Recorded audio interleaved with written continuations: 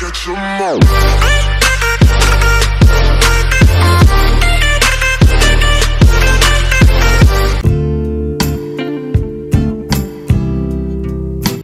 సంవత్సరాల నుండి నేటి వరకు మన దేశం వ్యవసాయం మీద ఆధారపడిన దేశం. వ్యవసాయం చేయాలంటే సాగునీరు పుష్కలంగా లభించాలి. అప్పుడే అక్కడ వ్యవసాయం వృద్ధి చెందుతుంది. మన దేశంలో ఎన్నో జీవనదులు, వరద నదులు ఉన్నాయి. వాటి నుండి ప్రజలకు పుష్కలంగా నీరు లభిస్తుంది. ఇన్ని నదులు ఉన్నప్పటికీ కూడా ప్రజలకు సాగు చేయడానికి కాదు, కనీసం తాగడానికి కూడా నీరు లభించిన ప్రాంతాలు ఎన్నో ఉన్నాయి. అలాంటి ప్రాంతాల్లో ఒకటి నేటి మన తెలంగాణ. దక్షిణ భారతదేశంలోనే పొడవైన నది గోదావరి నది. ఈ నది తెలంగాణ గుండా ప్రవహించినా కూడా అక్కడ ప్రజలు ఎంత శ్రమ పడినా కావలసిన నీళ్లు దొరకడం లేదు. ఈ సమస్యను రూపుమాపడమే లక్ష్యంగా పెట్టుకుంది తెలంగాణ ప్రభుత్వం. నీళ్లు, నిధులు, నియామకాల విషయంలో వివక్ష చూపుతున్నారని ప్రత్యేక రాష్ట్రం కావాలని పోరాటం చేసి సాధించిన రాష్ట్రమే తెలంగాణ. తెలంగాణ ఏర్పడ్డాక ప్రభుత్వం మొదటగా నీటి సమస్యపై దృష్టి పెట్టింది. గోదావరి నది తెలంగాణ రాష్ట్రం నుండి ప్రవహిస్తుంది.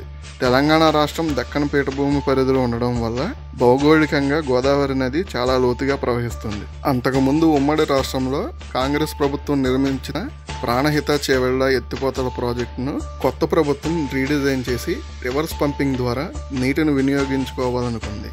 దాని పేరే కాళేశ్వరం ఎత్తిపోతల ప్రాజెక్ట్. కాళేశ్వరం ప్రాజెక్టు కోసం రాష్ట్ర ముఖ్యమంత్రి శ్రీ కేసీఆర్ గారు, నీటిపారుదల శాఖ మంత్రి శ్రీ హరీష్ రావు గారు చాలా కృషి చేశారు. దాని ఫలితంగానే 2016లో కన్నేపల్లి వద్ద ఈ ప్రాజెక్టుకు శంకుస్థాపన చేశారు. ఈ ప్రాజెక్టును వ్యాప్కో సంస్థ నిర్మిస్తుంది. ప్రాజెక్టును మొత్తం 7 లింకులుగా విభజించారు. లింక్ 1, గోదావరి నదిలో ప్రాణహిత నది కలిసిన ప్రాంతంలో మేడిగడ్డ వద్ద ఒక బ్యారేజీని నిర్మించారు.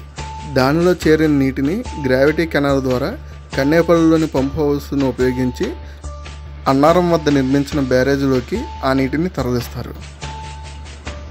అన్నారం బ్యారేజీలోకి చేరిన నీటిని తిరిగి సుందిళ్ళ బ్యారేజీలోకి, సుందిళ్ళ బ్యారేజీలో చేరిన నీటిని తిరిగి శ్రీపాద ఎల్లంపల్లి రిజర్వాయర్లోకి ఆ నీటిని పంపిస్తారు.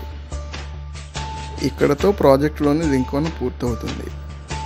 తరువాత లింక్ 2, ఎల్లంపల్లి రిజర్వాయర్లోకి వచ్చిన నీటిని కొంత దూరం కాలువల ద్వారా పంపించి అక్కడ నుండి 10 మీటర్ల వెడల్పు గల 2 సొరంగాల ద్వారా 24 కిలోమీటర్ల పొడవున నీటిని పంపిస్తారు.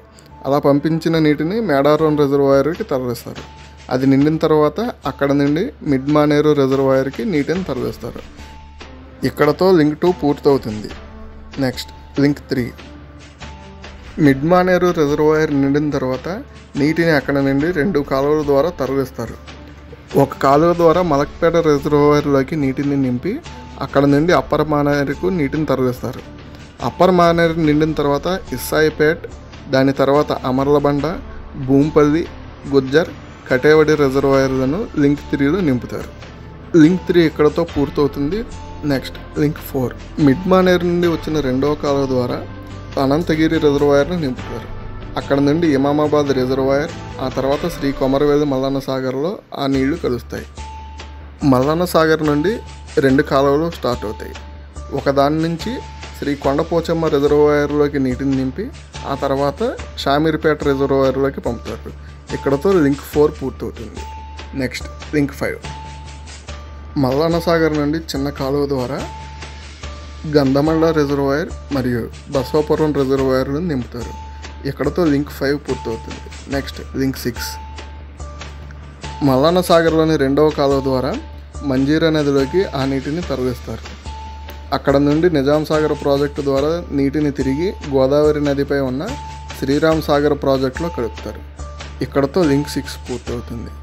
నెక్స్ట్ లింక్ 7, శ్రీరామ్ సాగర్ ప్రాజెక్టులో చేరిన నీటిని వివిధ కాలువల ద్వారా చెరువులు, చిన్నపాటి రిజర్వాయర్లను నింపుతారు. ఇక్కడతో మొత్తం 7 లింకులు పూర్తవుతాయి.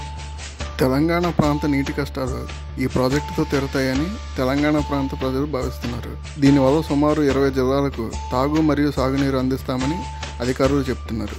ఈ ప్రాజెక్టు ద్వారా రోజుకి 2 టీఎంసీల నీటిని లిఫ్ట్ చేయాలనుకుంటున్నారు. ఒకవేళ భవిష్యత్తులో అదనంగా నీరు కావాల్సి వస్తే రోజుకు 3 టీఎంసీలు లిఫ్ట్ చేసేందుకు గాను సివిల్ వర్క్స్ కూడా కంప్లీట్ చేసి ఉంచారు. ప్రాజెక్ట్ ప్రత్యేకతలు: గోదావరి ప్రవాహానికి వ్యతిరేక దిశలో నీటిని పంప్ చేస్తారు. గోదావరి నది సముద్ర మట్టానికి కేవలం 100 మీటర్ల ఎత్తులో ఉంటుంది. ఆ నీటిని వినియోగించుకోవాలంటే దాన్ని సుమారు 600 మీటర్ల ఎత్తుకి లిఫ్ట్ చేయాల్సి ఉంటుంది. కాలువల మార్గంలో కొండలు రావడంతో 10 మీటర్ల వెడల్పు సొరంగాలు తవ్వారు. ఇవి సుమారు 205 కిలోమీటర్ల పొడవున ఉన్నాయి. ఏషియాలోనే అత్యధిక కెపాసిటీ కలిగిన మోటార్లను ఈ ప్రాజెక్టులో వాడారు. ఒక్కో మోటారు 139 మెగావాట్ల సామర్థ్యం కలిగినవి. మొత్తం 7 మోటార్లు ఈ ప్రాజెక్టులో వినియోగించారు. ఈ ప్రాజెక్టు నిమిత్తం మొత్తం 17 సబ్స్టేషన్స్ని నిర్మించారు. ప్రాజెక్ట్ లక్ష్యాలు: ప్రతి ఏటా వృధాగా పోతున్న వేల టీఎంసీల నీటిని వినియోగించుకోవాలనుకోవడం. మొత్తం కెపాసిటీ 230 టీఎంసీలు. సాగు మరియు తాగునీటి అవసరాలకు మొత్తం 160 టీఎంసీలను వినియోగించుకోవాలనుకుంటున్నారు.